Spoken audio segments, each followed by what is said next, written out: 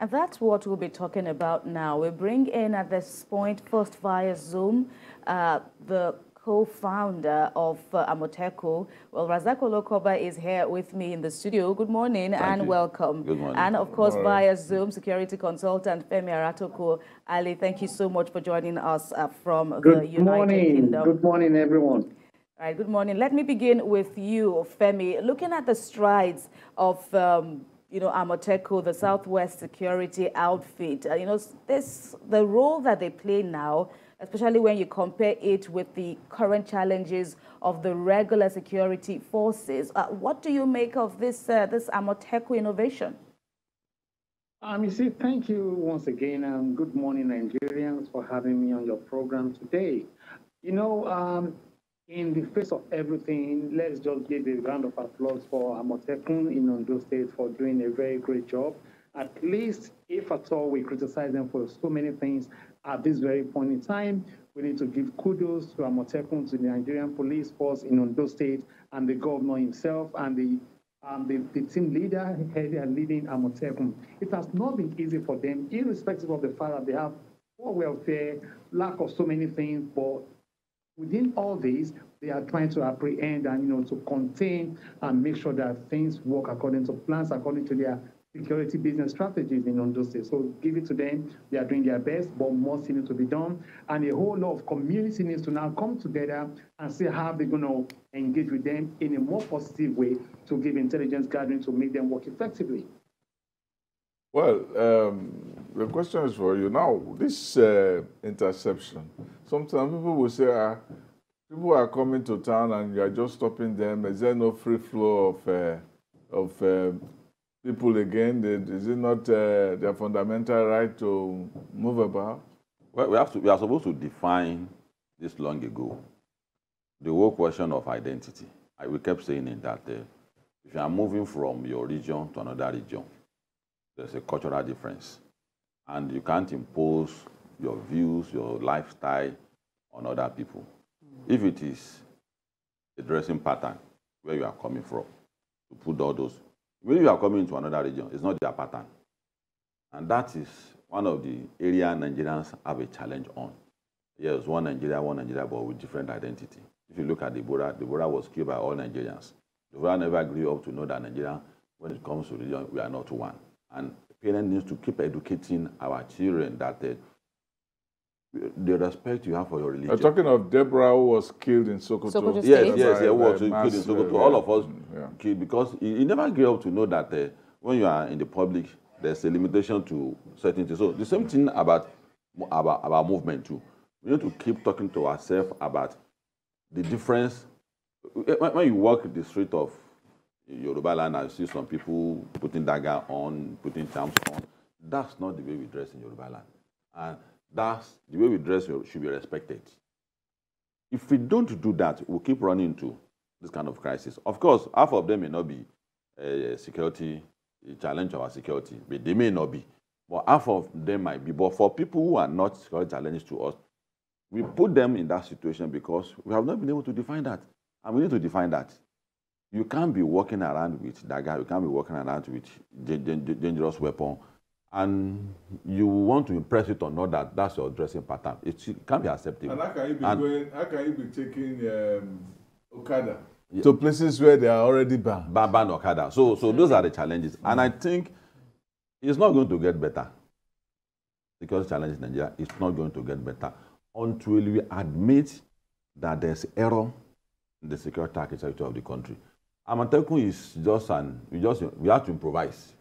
We have to take the courage to go ahead with it. I remember Governor Akeredolu was saying Amotekun is a child of necessity. Yes, when you look at the challenges and how well regular forces can combat them. Yes, they need to be given the required support that they needed. The arsenal is still rickety compared to what the kidnappers, the Boko Haram, the insurgents, compared to what they have. Even when we have our armies engaging them, we do a report of what the army used to say that they have sophisticated. That's the army of Nigeria, not talk about police or Amotekun. So the needed support is still missing. If we don't do that, we are going to get to a point. We know we have won that we'll get to this point. we got to a point where we will not go to police again for security. If you want to apply a route, there will be a police, their own post. We'll go and meet them. Can we pass this route? What's the fee you are going to charge us for us not to be kidnapped or for us not to be raided? We'll get to that point if you don't do something about it. And this is the time. Who are you even referring to now? The police. The police? No, they are bandits. Absolutely. We'll get to a point where the bandits... Right. It's already happening. That's why they went to Aratokun-Ale road the other day. And it's going to escalate because they were the begging more. him. They will practically him, take... Please protect us from yourself. And we warn that we are going to go to that point. And they will practically take over the security of the country. What we need to do, the exit plan of the president, he needs to review it.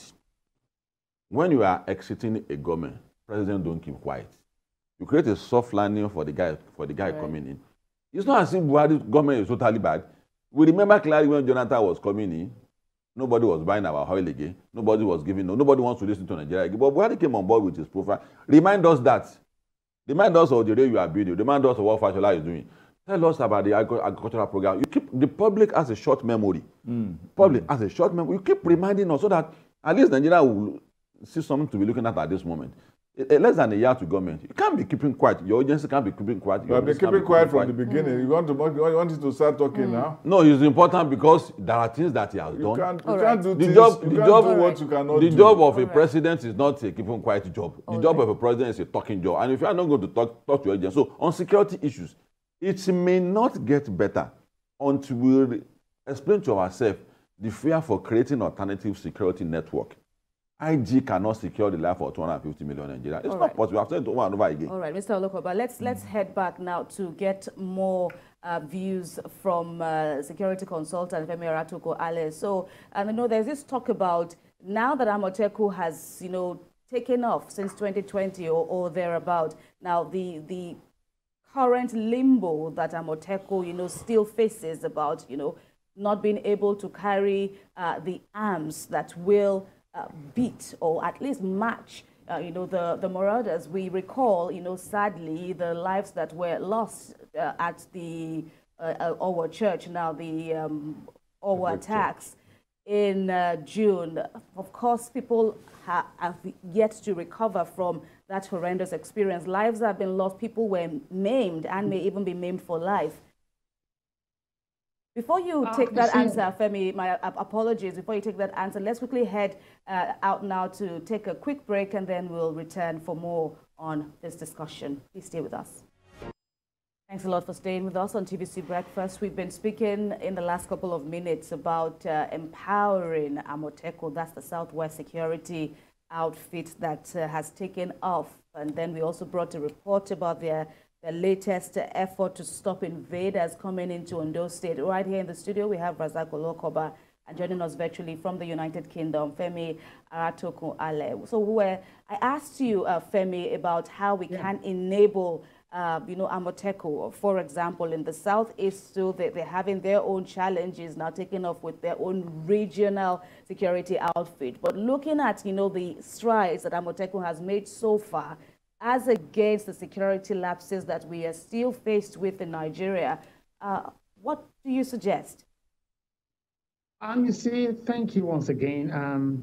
You see, initially when Amotekun was created, I happened to be part of those that drafted their ideas and the way trainings will be done and the kind of materials they should use and equally what kind of firepower they should use. But however, federal government will definitely kick against a lot of things. That's fine. But right now we can see a very good result, a very good reason why Amotekun should be fully armed, just like we've armed the civil defense as well. It's not easy for Amotekun just to go into the bushes and forests and jungles just to apprehend criminals without having anything like a backup plan. We need to look for a way to equip them. But before equipping them, one thing we need to do is this: they need to be fully trained into how to use all these weapons and the major reason for them using it. Not probably to use it to start intimidating the community or intimidating their friends or enemies or whatsoever we have in the town. However, a lot needs to be done in terms of being coordinated by the Nigerian police and the military so that they can guide them onto how to use it, what to use, and what needs to be done. in the real sense, right now, the way things are, I think we need to give them kudos and we need to let them make use of what is necessary to let them combat these criminals they are combating. Remember one thing, they've apprehended about 151 or thereabout before. Now another interception has happened again. They are working. But the question is, what are they doing with those they've apprehended? Are they deporting them back to their community or to different states, or they are putting them into prison, or they are letting them just go? Community need to know all this. The member of public wants to know what is the result at the end of the day. So these are internal issues that needs to be discussed and need to be addressed as well. What are the legal implications of this matter? Because you have people who can come and say that, look, you disrupted my movement, I'm innocent. It will be very difficult to even say you want to criminalize them or prosecute them. We fear that they could be dangerous to society, but it's still speculative. Yeah, but if you're saying this one, let me ask you one thing. What is the reason and what is the justification of you coming to a country or into a state underneath a truck? Why having so much ammunition on you? What do you want to do with all that?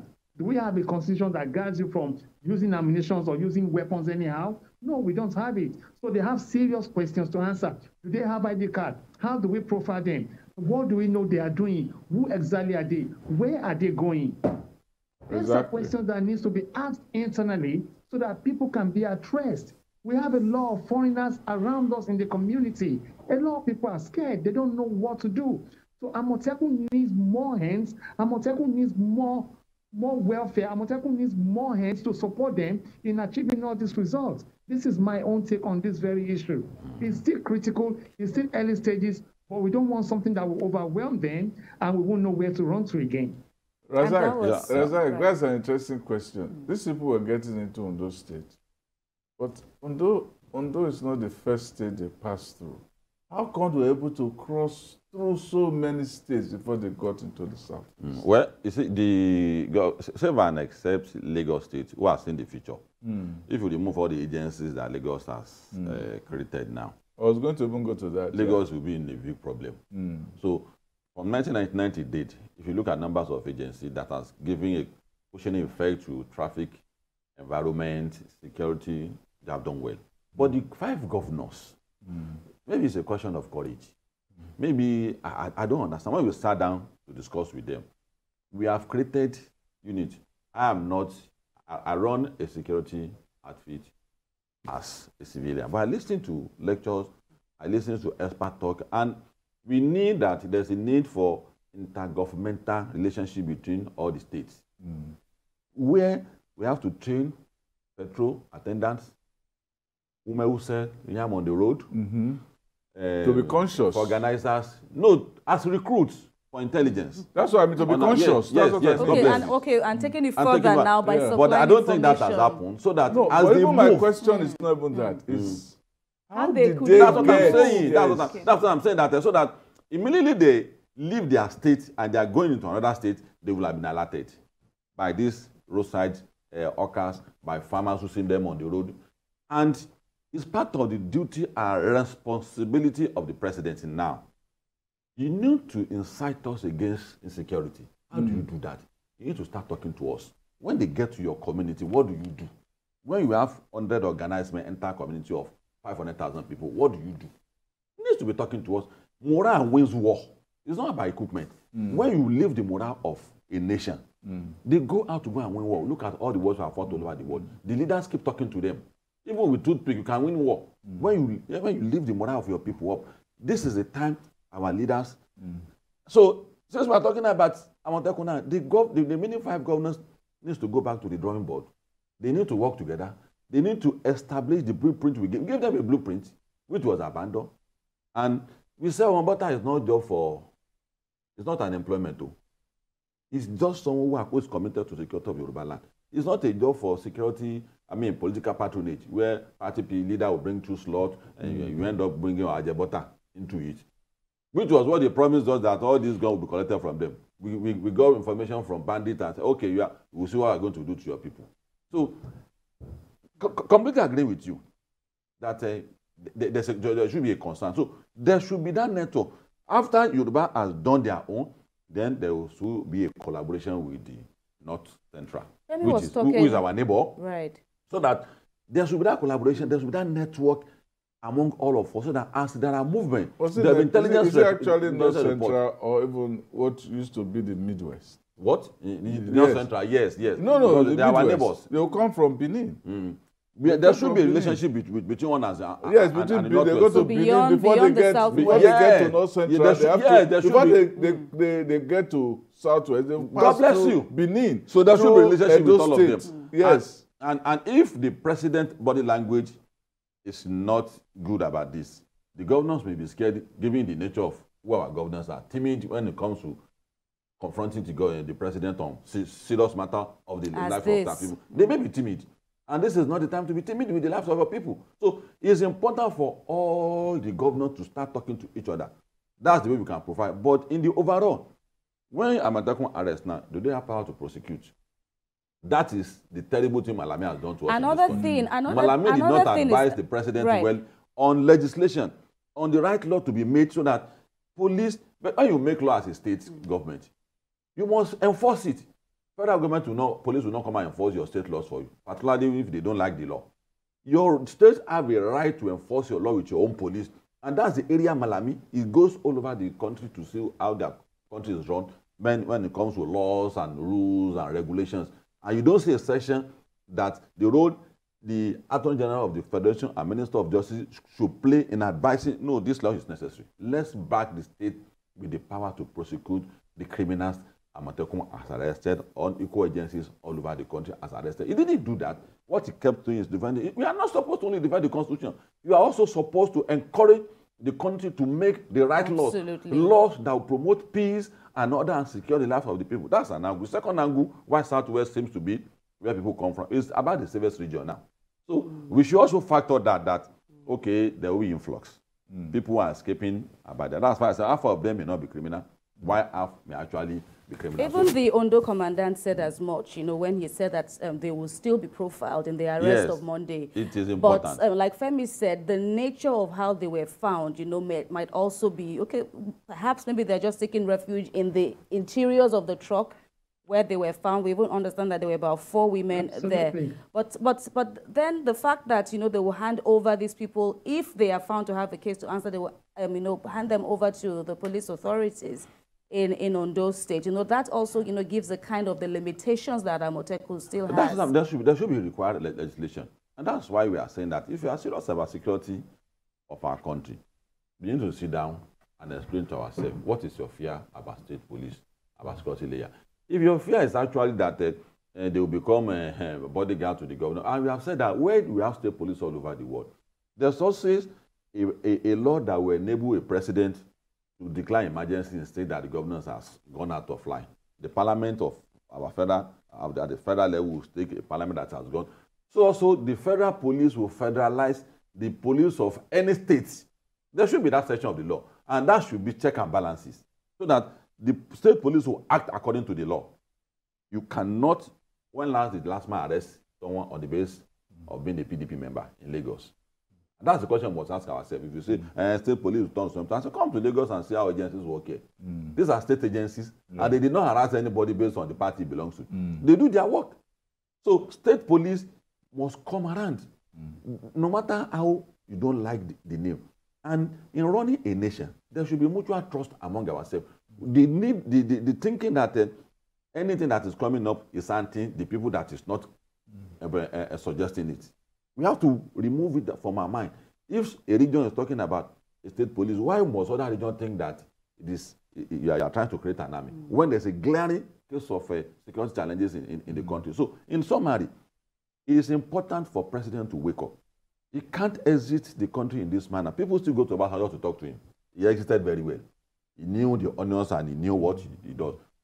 Jonathan also exited very well. The president must exit very well. I'm saying his disciple. But that doesn't mean that basic truth that we must not be able to tell ourselves, even as a supporter of Buhari. The president needs to talk to us. He needs to do something about security. And what he needs to do about security now is start talking to Nigerians that you cannot hand over your country to criminals. You must not allow that. And the first step is also to demonstrate the willingness to assist the state. That's exactly what Afenifere said. We saw a bit of their stance now reflected in the papers this morning. Afenifere said to President Buhari, show the terrorists that you are still in charge. I mean, when you weigh this against the controversy between state governors and the president, AGF Malami, continues to talk, give controversial stance now on the issue of state police. In fact, at the point he challenged the state governors to go on to the National Assembly now that was where they should table their demands for state police, as against now hitting the federal government, saying that indeed the Nigeria police cannot deal with the security problems of Nigeria this time.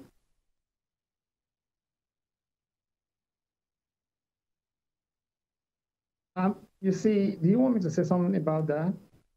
Carry on, Femi. Yeah.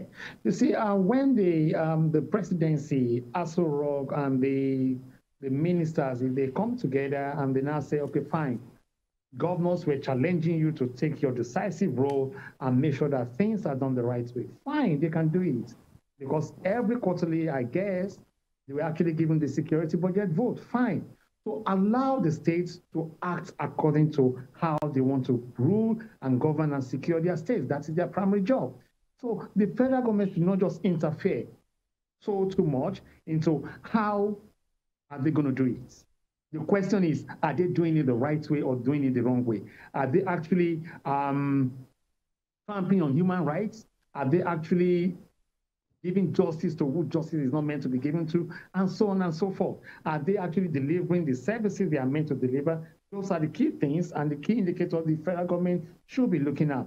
But however, we see the federal government trampling and, nibbling so much and, getting so nosy into the affairs of the governors. This is what the problem is from day one with Amotekun. And this is exactly what we are saying, that allow them to do their job. Allow them to deliver to the states. Allow them to deliver to the citizens. Because at the end of the day, the job and the primary role of all governors is to protect the citizens and protect the property. But we're not seeing that happen. And at least let's give it again to Benue State, Governor Otom, organizing his own. His BAP2 is there. I mean, they've organized their own in Kano. So many states are equally doing the same. In Lagos State, I have a problem there. The problem is this. We have the Lagos Neighborhood Safety Corps. But please, those in the studio there with you in the TVC, ask yourself this question. How many times have you seen all these guys walk around the streets to even engage with the member of the public there to see what is going on? I think these are problems we're having, and these are issues we're not actually talking about. I have been engaged with some of them. I have tried as much as possible to see into this is how things should be done, but it has never been done that way. I am a Nigerian. I live in London. I see how things are done.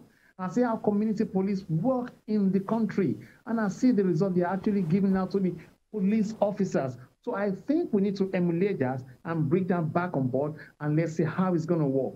The situation is getting more tense. And right now we're facing what we call the political handshake era. And the question is, who is going to be the loser? Who is going to be a victim? How do we contain all this? It's going to be overwhelming for the police, the civil defense, and the whole of security agencies we have. But how well prepared are we? How well prepared is our governors? Because all these presidential candidates will come to different states, and how do we want to contain and make sure that nothing happens to our citizens, our member of the public, our brothers and sisters? Those are the key things that the president should be looking into. That during my transition now from my own presidency to the next person, how do I make sure that I leave a good, long-lasting legacy that people can talk about in a positive way? All right, we'll continue this conversation after this break. Don't go away, you're watching TVC Breakfast.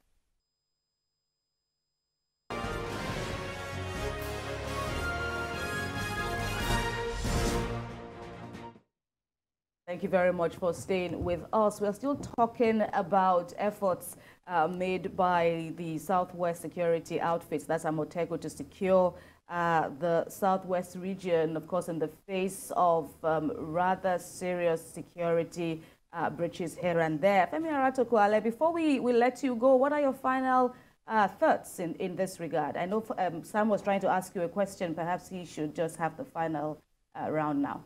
Yeah, I was. Okay. Hold on. I was trying to say that in handling metropolitan areas in the country, why can't we follow the Lagos model? You know, the Lagos has what you can call a situation room or a command room, whatever you call it, where you have cameras seen and unseen that you can get a sweeping view of what is going on in Lagos, and they're trying to improve it into biometrics and all of that. The governor spoke extensively on it recently.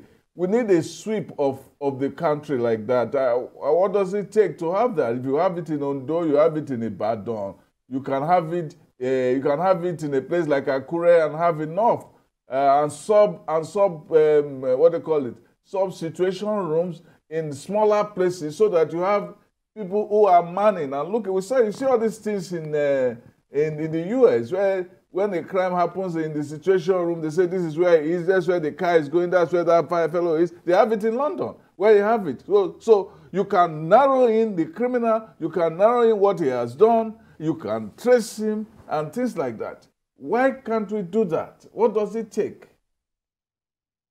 Thank you so much for this question and contribution. Before I go or before I take my leave, it sounds a bit funny, but it's not funny. In here with me, I have this. With me, I have this. This is a body-worn camera, and this is a radio. The question is this: with all the security budget vote being given to governors as far back as 1999 that we've started this new democracy, what has been spent? How many CCTV cameras have we seen around the streets or along the roads? These are questions we should ask. And this is exactly why security seems to have overwhelmed a lot of these security agencies and officers we have. Don't get me wrong, please. The guys are doing their job. They are trying their best, irrespective of the fact that nothing is on ground. They are physically using their strength to work, which is not fair on their own path. But however, the government, the corporate bodies must come together now and look at that. Look, we need to do something. And what we can do is this: let us supply you with this. Let us train some set of guys to handle this and to handle that. This is going to be another way of creating job and wealth creation as well. Why are we not looking into all this? If you look along Third Mainland Bridge down to Woroshoki, it's always a very hotspot area. No CCTV camera to actually look into the activities of criminals walking around there. Oh, there are hidden cameras. In a lot of places, even on there are highways, hidden cameras you can't see. I refuse to believe there are cameras working there. Even if you look at Ojota, if you look at Ikeja, if you look at so many places, how many times have you seen TV stations cover events that shows live exactly what is happening?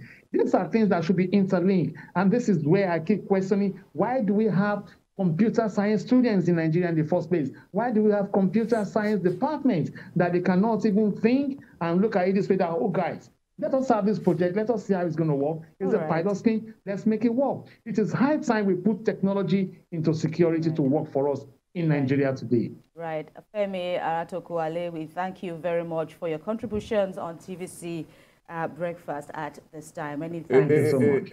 The correction needs to be made that I remember when the command center was being built in Lagos at that time, and we could see parts of Lagos straight from the situation room. I saw Oshodi, I saw people moving around, I saw Jota. So these things those things are already in play. Probably doesn't know. Those things are in play.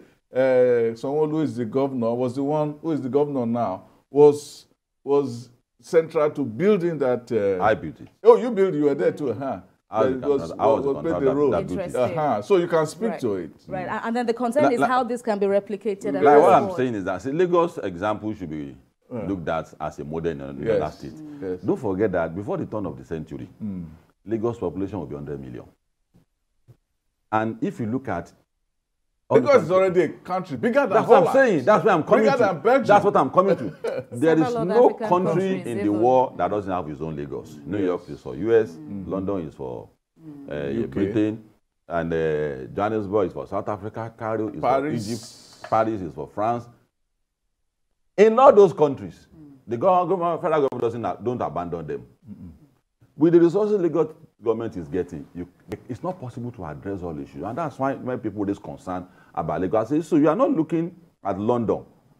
Put the side aside with Lagos. Do you think British government abandoned London? Lagos has been abandoned by federal government since the 60s. It was the capital. And that's not fair on Lagos. When you look at all the roads in Lagos and look at the money Lagos is making, do you tax more? Do you do what more? You have to improvise. So at the moment, what Lagos is doing, it should be an example for other governors are doing. All the agencies that are in Lagos, if it were to be in another state, the case won't be as worse as it. So finally, there must be consequence. People who have found wanting to be sent to jail. If you don't do that, they'll keep coming back to your state. If you start talking softly about, oh, maybe the miss road, you don't miss road by putting cutlass in your pocket. Absolutely. Putting dagger in your pocket. What has happened in our world? We want to see people going to jail. We want to see people punished for coming into that state with the description of being a criminal.